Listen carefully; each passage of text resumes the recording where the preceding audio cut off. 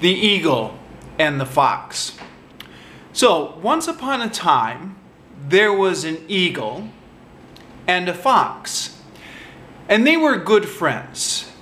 In fact, they were such good friends that they decided to live together. In the forest, there was a big tree, and at the top of the tree, the eagle made her nest. A nest is a place where birds live. The birds take a lot of sticks and they make a nest, and then they can lay their eggs in the nest. Now, the fox couldn't live in the nest. Foxes can't fly, so the fox couldn't get up in the tree, of course. But the fox made her home at the bottom of the tree. At the bottom of the tree there was a thicket. Thicket is a place where there's lots of small bushes and plants close together. So it's a very kind of safe place for animals to make their homes. It's a good place to hide. So the fox kind of dug a hole in the thicket, and the fox's home was there, and the eagle's home was in the nest above the tree, in the top of the tree. And they each had 3 children. The eagle had 3 babies, and the fox had 3 babies. Now, in English, a fox baby is called a cub. So the fox had 3 cubs, and an eagle baby is called an eaglet.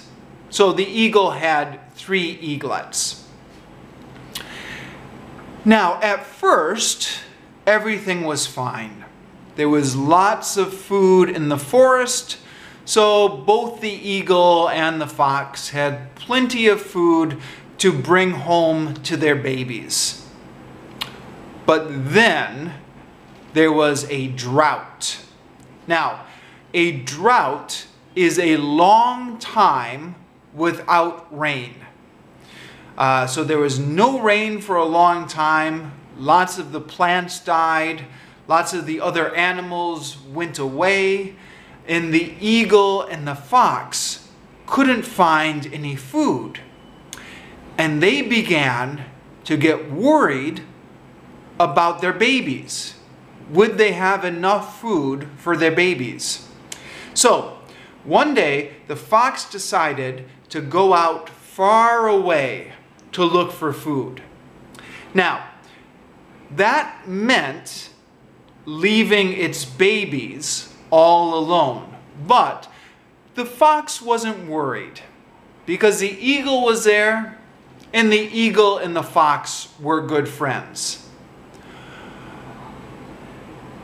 But actually, the eagle wasn't a good friend, because the eagle came down and took one of the fox's babies, one of the fox cubs, and took it up to its nest and killed it and gave it to its children as food. So the baby eaglets ate the fox cub. Now the fox came back and saw what had happened. And the fox was very upset. Obviously, the fox was sad because it lost its baby. But the fox was also very angry. Oh, it was so angry. But there was nothing the fox could do. The fox wanted to hurt the eagle, but the eagle's nest was high up in the tree, and the fox couldn't fly. So how could the fox get up to the nest? It couldn't. So the fox just had to sit down and look at the eagle's nest, but there was nothing it could do. A few days later, the eagle and the fox were still hungry. They were still having trouble getting food for their children.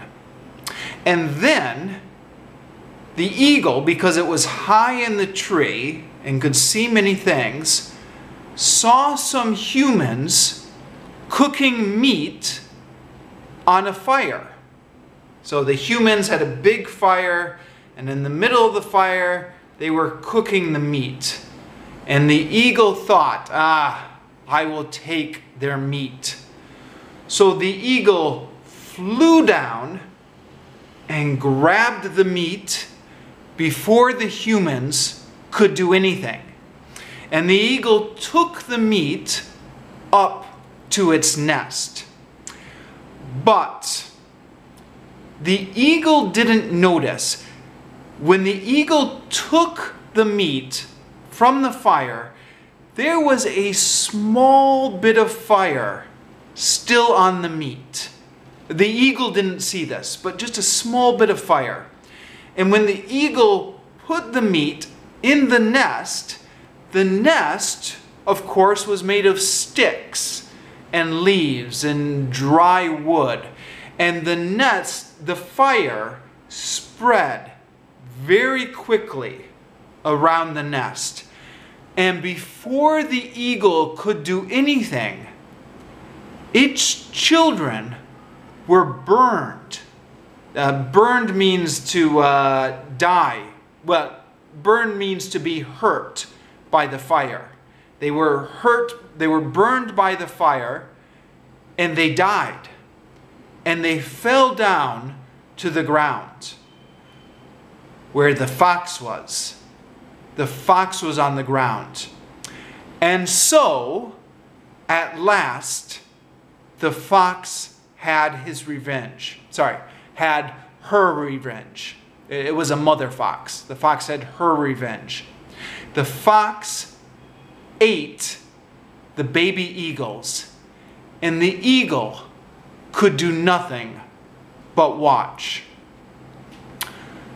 The moral of the story is, if you do bad things to other people, then bad things will happen to you. Yeah, what do you think? Do you agree with that moral? I'm going to be honest, I don't agree with that moral. I mean, that's the moral from the story, and the story is very old, but I don't think I agree with it. I think sometimes good things happen to bad people, and bad things happen to good people, and there's no reason. It's just life is unfair and unpredictable. But that's my opinion. The moral is, if you do bad things to other people, bad things will happen to you. And I think some people believe this.